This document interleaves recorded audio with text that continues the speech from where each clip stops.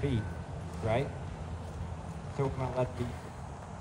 I'm not gonna do anything else on her. I'm just gonna let her be here. And if she checks out, see how she's getting pressure, she's getting scared, she's snorting louder. If she checks out, we're just gonna redirect her. Just like the other drills. So I'm gonna ask her to take a step forward. I'm gonna ask her to stop. It's okay, she shifted back. She didn't try to go by it though, right? She's still staying here. She's not leaving. Cool.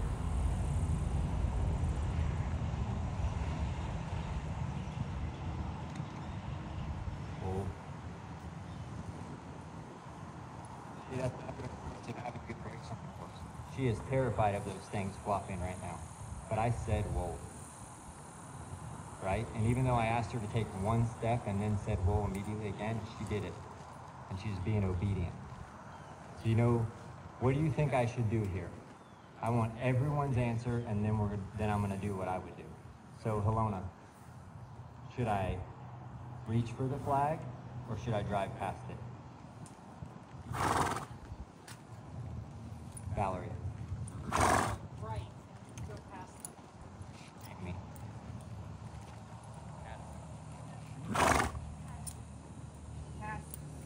I was going to have you get off the horse and bring the flag to her.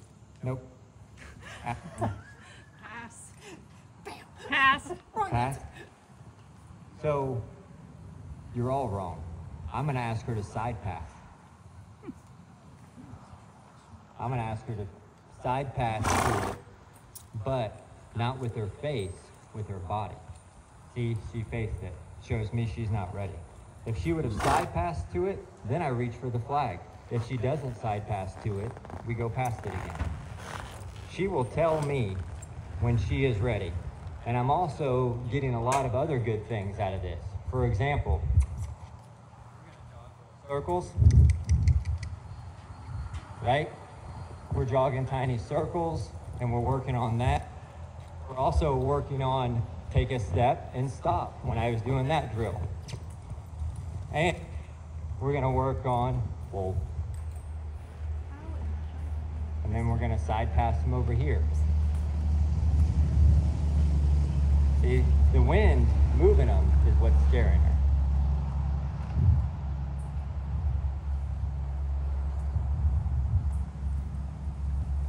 As long as she's brave enough not to check out, I'm gonna give her more slack and let it be more of her idea. Now, we'll get a little bit closer. A little closer. A little closer. Whoa. I mean, she's being as obedient as they come, which shows me two things, right? One, she's listening. So if I grab this flag and it scares the crap out of her, unless it is the American flag, which is why we don't practice with the American flag, you throw it down and you say, Whoa. I didn't hear everybody. Whoa. Exactly. Because if you build this whole thing up on the premise of whoa, you won't get run off with. If you teach this horse, that horse, or that horse, or that horse, or any of these horses, that when you say whoa, it takes all the pressure away.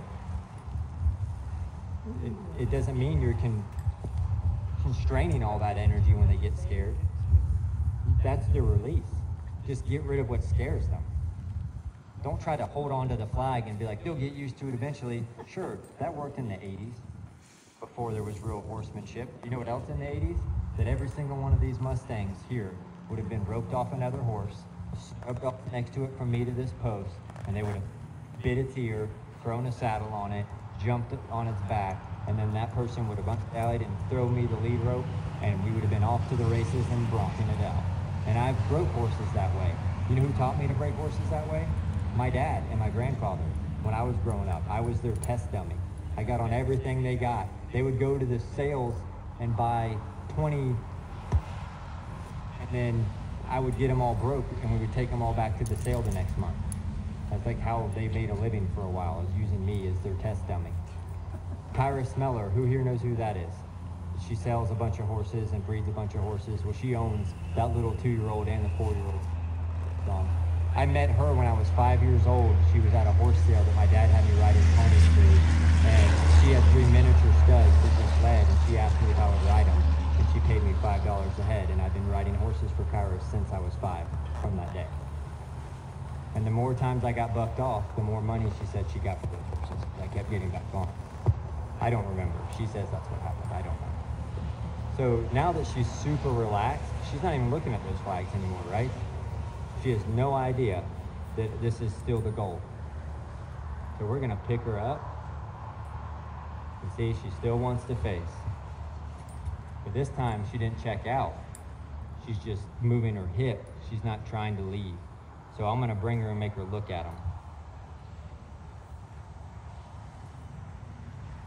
Now I'm not pulling on her. She's looking at them because I told her to. Now I might reach out and touch them and then leave it. And then I might reach for it again and then leave it. Whoa, whoa. Now, the objective is when you reach and grab it, to not bring it to your horse immediately. If you keep it an arm's length away, how far was it away to reach it? And this is where me and you differ, Tim. When you said get off and present it to him, if I can get an arm's length away and touch the flag, I can get an arm's length away and grab the flag. But I can also keep it in that comfort zone for that horse by keeping it an arm's length away. If I would have grabbed it and brought it to her immediately, she would have run off. Until I said, whoa, and then she would have stopped. Even when she was side passing, what happened when I said, whoa? She stopped. That's why I put the importance on that. So she doesn't even realize that I've brought this all the way into her body from an arm's length away. I don't know if even if you guys realized that I was slowly creeping it in. Now it's touching her. She has no idea because I didn't make it an all-at-once deal. I rode by it, I stood by it, I talked about it, I made her look at it, I grabbed it, I held it out here, I brought it back here. Now, I should be able to do this because this has become a comfort zone, right? What's the next uncomfortable part that the horses don't like? Picking it up above them. Now, I would normally have these rubber banded when I first start picking them up, so there is no flapping, but I trust Casino pretty good. So I'll take and do it the old way, and I'll just stick it in my boot, right? Now, once it's in my boot, it's secure, right? So then I can, if I have to, get both hands back on the rein. So what I'm gonna do is while it's in my boot and the reins are where?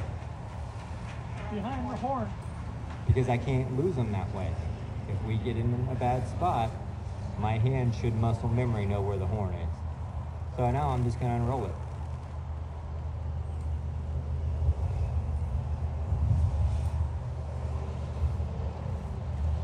She's so unconcerned about this, she's looking off the other way. And she's never had a flag on her. And we've never done anything besides leave a walk. It hasn't been a big ordeal and it hasn't been scary, right? Because I broke it down into pieces and I didn't go to the next step until the first step was understood. But people think that if you do it that way, this takes a long time, and it doesn't. It just takes being patient. Now,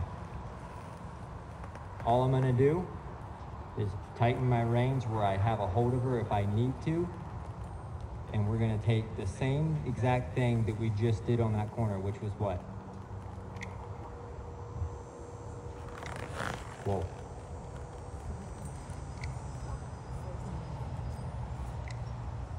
Whoa.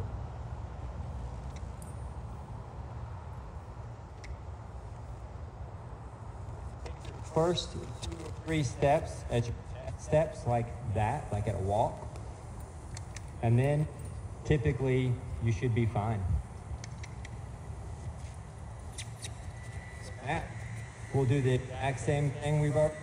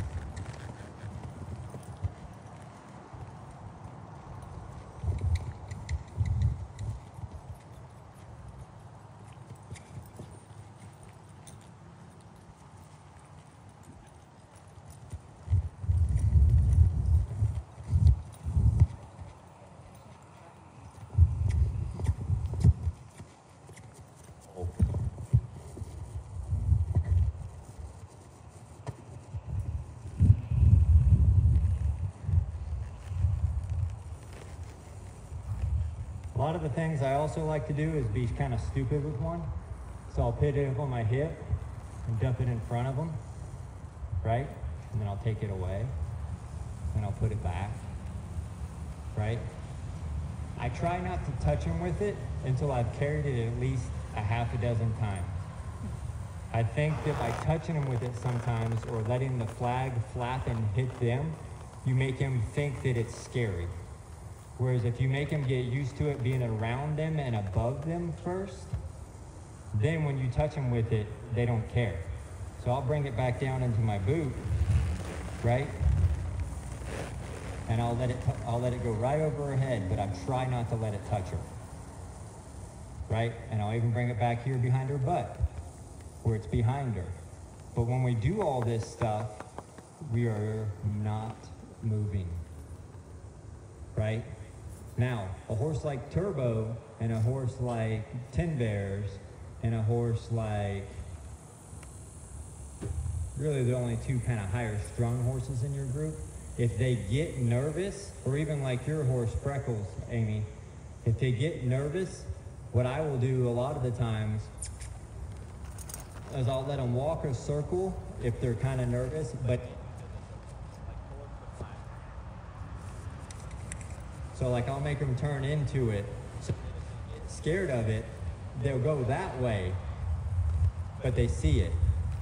So if she was scared of it, which she's not, I'll just kind of let it go across her, and I'll just put it up there. But you have to be cognizant enough to know that if something bad were to happen, you gotta be able to throw those reins or that horn and pull this down. Okay? So that you don't get in a bad spot. Another thing, if you have a horse that's really afraid of the flag part, one of the things that I've done with a lot of horses, I would just grab a stick, carry a stick around. You carry a stick around for a little bit. Eventually, you start to add maybe like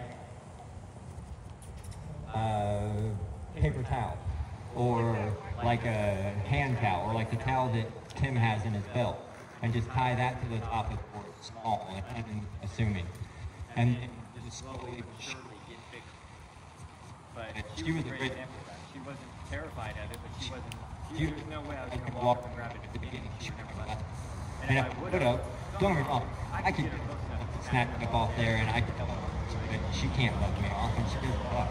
She didn't buck the first time I rode her. I remember that. Right? That's the thing.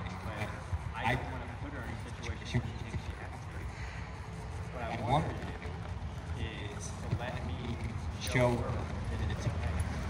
Because now, I don't have reins, I don't have anything. I can make every horse here freak out, but she trusts me. You see the difference there? I've already shown her that she can trust me with this. I didn't snatch it, I didn't go around and grab it and walk at her or chase her with it or hit her with it. Or my favorite is when people try to make it touch your nose. You know what the most sensitive part on your horse's body is? Its nose. You know what that's touching with first? Its nose. You know where you should touch a horse with first? Anyone know? That's right. Where are they most secure? Because when it storms, they turn their butt to the ground. Not just that, but that's where their most protection is. You are the least amount of threat to a horse, whether you're him or a grizzly bear. Which I know there's not much difference. But they're safest if you're touching their butt. Their vital organs are furthest away. Their most dangerous weapon is their hind legs, right? What are the horse's two main predators? With Mustangs. A lion and a bear? Yep. What do lions and bears both go for? There's not much difference between a bear and a thing. Right here. They both try to take away the windpipe. All cats jump on their head and bite here. Watch a lion or tiger on National Geographic. Bears are the same. They swipe the face and bite the neck. So if they're butts to it and they're really scared, I'll back a horse up to something and let them accept it behind them. And once they accept it behind them, you'd be surprised on how fast they'll accept it in front of them, but not the opposite.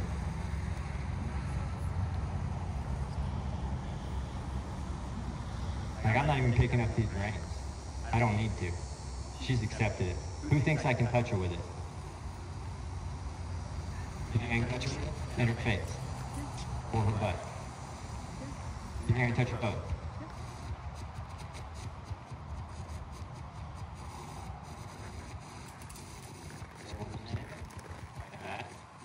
Yeah, see, she heard you. If you touched her face like that, she would, now if she's ready for it to be above her, like This already shows that. Out here, when she sees the whole side of it, she realizes it's pretty big. so I'll pick it up and take away the pressure. Right? And then I'll bring it back down. And I'll take it back away. And I'll bring it back down. And I'll take it back away.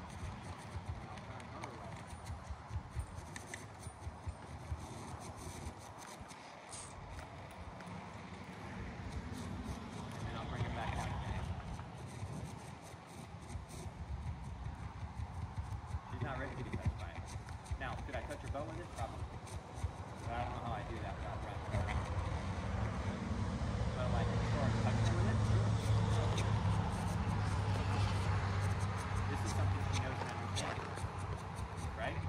I can probably even put it between her ears. Yeah. No problem. When I say touch her with the flag, I mean when the flag is out doing it, the flag thing, wide open. That's why I do a lot of grab kicks. Touch. Like here. I might even touch the side of it. Right. Just, you know why they don't like flags? They get around their face. And you can see they get back. Now I'm gonna touch it. Now. Still think I can touch it with it? Do I drop it all out? I'll drop it all out.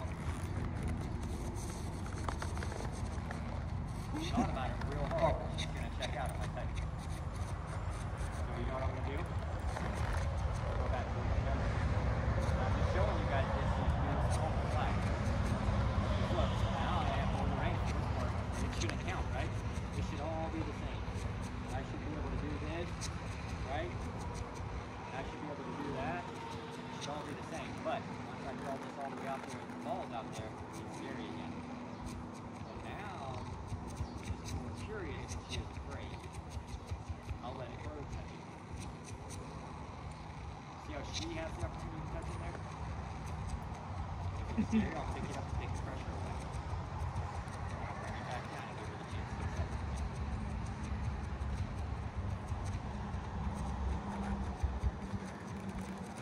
Not ready.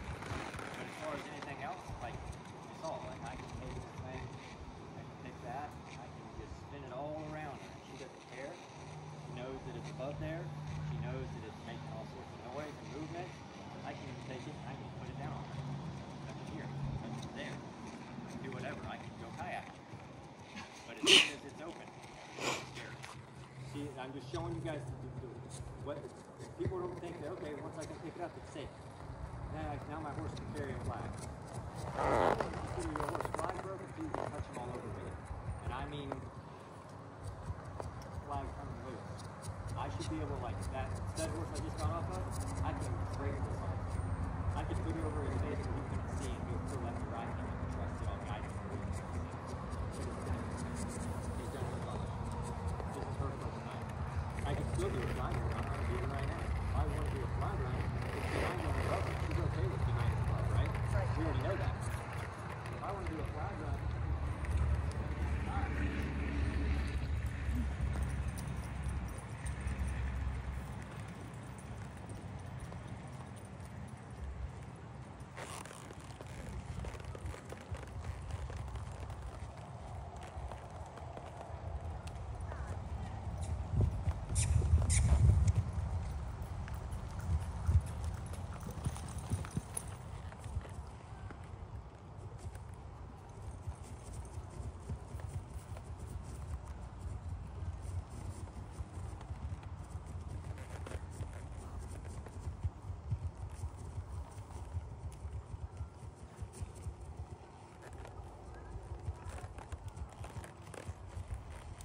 another way you can kind of get them used to that whole flag experience is shortening it.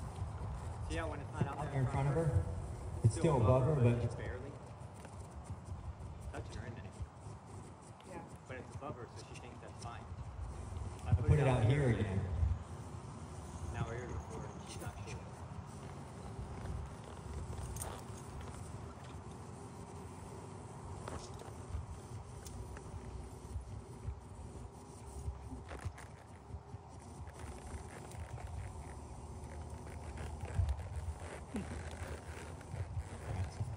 Sure.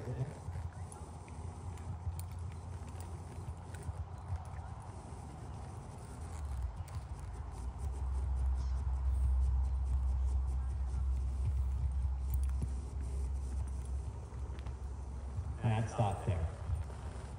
That's a vast improvement in about what, 20 minutes? Yeah. Doesn't take long. People think that it takes a long time, and some horses it will take a long time. But for this little drill right here, if everybody wants to try to do that with their horse, now which of these horses carry flag guard? He's carried flags. He's carried a flag before, so I'm not worried about it. I'm pretty sure I've carried a flag on 10 bears for you. Yeah, Why it not? looked, He needs to have it fun looked again. dicey, but I did see you do it. Well, it was the American flag at your house, and he does